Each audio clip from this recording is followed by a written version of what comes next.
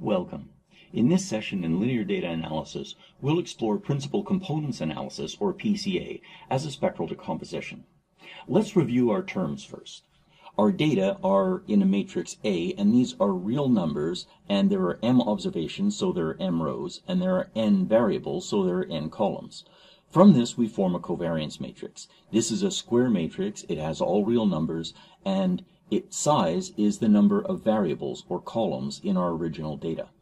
We know that if the data were in A, and by the way that we've constructed it, that this matrix is symmetric and it's positive semi-definite. Now, for empirical data, we often find it's positive definite, but we won't really be using these properties.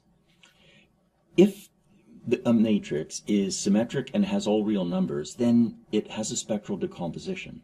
And we can write that spectral decomposition as the matrix is the product of its eigenvector matrix, its eigenvalue matrix, which is a diagonal matrix, and then if it was generally diagonalizable, we would write E inverse. Because it's symmetric, we write E transpose. So let's explore an example of this eigendecomposition or spectral decomposition for some data that we previously looked at and in an earlier session, and they were fictitious quiz answers. So for those data, when we form the covariance matrix and we find the spectral decomposition, these are the eigenvalues, roughly 76, 5, and 0.2.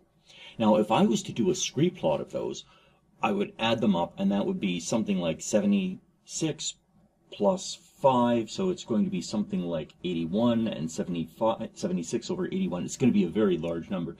So we would have a large value here, and then the next one would be very small, and then very small. And our scree plot would look something like that.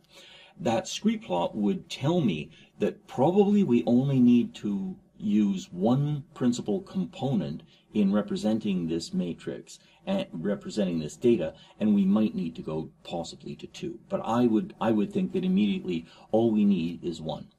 So that's what we get out of the eigenvalue matrix. What about the eigenvector matrix? Well, let's make note of this first eigenvector, and I'll just write that as V for now. And V is, I'll say that's approximately, and then just to keep track of things, I'll call that 0.5, 0.5, 0.7. So I'll just make that note. 0.5, 0.5, 0.7 is our eigenvalues. So from that, what can we do? Well, the next thing that we can do is we can say this matrix, how could we represent it using the singular value decomposition, or the SVD? So let's recall that what we had was we said that the covariance matrix was the zero mean data matrix transpose times the zero mean data matrix divided by one less than the number of observations that we have. And I can write M using the singular value decomposition. So I could say that that equals, so if I take this transpose, that would be U sigma V transpose times U sigma V transpose divided by M minus 1, and that would equal, so when I do this in reverse, what I see is that is going to be V times sigma transpose times U transpose times U times sigma times V transpose, all divided by one less than the number of observations that we have. And U is an orthogonal matrix size m by m. And U transpose U will therefore equal the identity, and sigma transpose times the identity is sigma transpose. So I can represent that entire thing as let me take this, so I could put the this 1 over m minus 1 on the outside. Instead, I'll keep it on the inside. And I could say that that equals V times sigma transpose sigma over m minus 1 times V transpose. And now I can do some matching. I can say, well, if we use the singular value decomposition of the zero mean matrix to get the covariance matrix, I get this expression. And then over here, I have this expression. And so these matrices have to match up. Is that this was an eigenvector matrix, and it was these have to form an orthonormal basis. These are an orthogonal matrix that form an orthonormal basis. This has to be a diagonal matrix. Sigma transpose sigma will be a diagonal matrix. And then we have copied over. So what we can conclude is that means that the loading vectors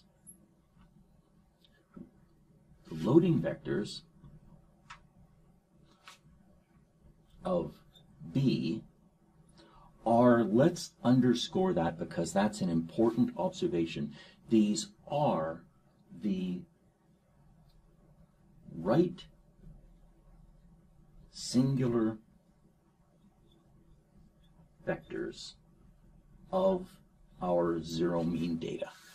And to compute the SVD, to compute the PCA of data, we could just compute the SVD. Because if I compute the SVD of M, I don't have to go through this MM transpose and an eigenvalue problem. Now, there may be reasons why we want to, but I will observe that we could simply take the SVD.